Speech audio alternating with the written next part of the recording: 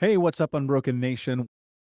There is a moment in which you have to understand that it's actually not your fault and remove the blame that you give yourself, because without doing so, you carry that burden with you. And I think that is often the boundary between stepping into something that can be powerful in a healing journey and being Mhm, stuck in that place where you feel like the world is against you.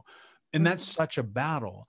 How do you begin to transform your own understanding of fault and blame and responsibility when you have been hurt in childhood? I think so. We hear this often, what you're saying, we need to not carry it with us anymore.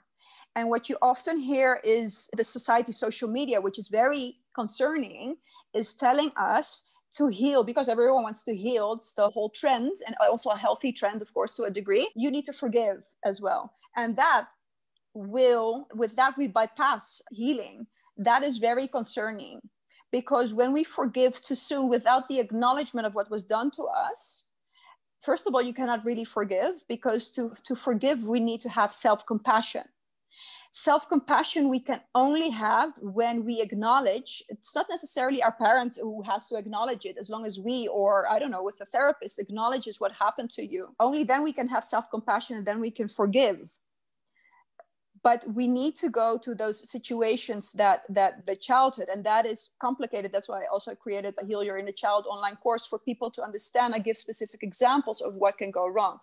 And you're mentioning now a couple of things: if you were sexually abused or you were beaten, etc. So these, at least, I'm not saying that it makes it more easy, but at least were visible things that happened as a child, at least. But I have a lot of clients, high functioning, with the amazing parents who are still together.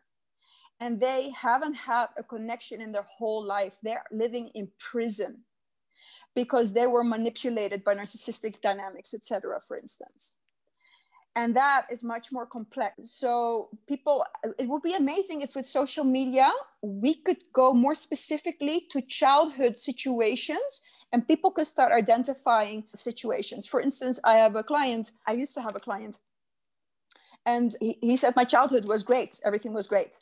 And then when we go deeper, it turns out that the parent was very selfish. And so now he doesn't trust people. We need to acknowledge all these things because often, for instance, another example, Mike, I'm not sure if you've heard this one. I hear this often with people around me. My mother is just difficult. She's just anxious. She's being anxious. Okay. She was just overprotective. I don't agree with that. She might have been anxious, but apparently she's selfish to not take her problems to a psychologist and to burden you with worrying about her. And you should be a child. You should be worrying about yourself. You should not be worrying about your parents. And that is traumatic. If you need to comfort your parents, that is not okay. It's robbing your childhood, etc. It has a lot of implications, but people are not aware of that.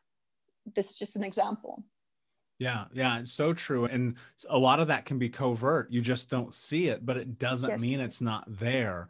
Yes. People are starting to recognize this, and more so because now we're having conversations with words like narcissism, words we Mm-hmm. haven't used before, and Mm-hmm. looking at that and stepping into it, now understanding we, in order to continue to step into this path of healing, need to create boundaries and understanding around our wants, needs, interests, and values, so on and so forth. What I'm curious about from your perspective is, what role does having boundaries in your life play in the healing journey? So yeah, I came up with this healing steps. So you have step one of acknowledging I'm wounded in the first place, because a lot of people are in denial. I'm wounded. I'm actually surviving, not thriving. And the other one is connecting to your emotions. The other one is creating your emotional home, your safe haven. The fourth one is the healing the wound, acknowledging what was done to us to be able to get the self-compassion and create self-worth.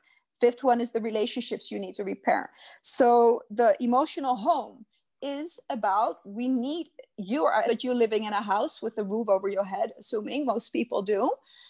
There is a reason you want protection. You want someone to retreat to be able to restore your energy, to reflect, to be safe, literally. A lot of people with trauma don't have an emotional home. We forget that we need one. An emotional home is your own safe haven. That's the space the place you go to, an emotional place in this case, where you feel safe. But especially with trauma, when you have this inner critic, because you yet not have acknowledged what was done to you, so all the blame goes towards ourselves. We're beating ourselves up as inner critic, and the shame that can be killing. A lot of people out there who experience shame know how hectic that emotion is.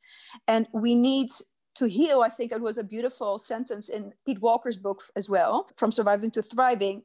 We need to take our own side. And that's that. So we need to protect we need to have our home. And your question was about boundary. The door in a home is a boundary, right? If there's bad people, I assume you close the door. You're not opening the door. Is that correct? Yeah, of course. But a lot of people, if they have a home, they don't have doors, and everything comes in and it's unsafe. And that is boundaries. We need to have a home, and we need to have doors and to close them.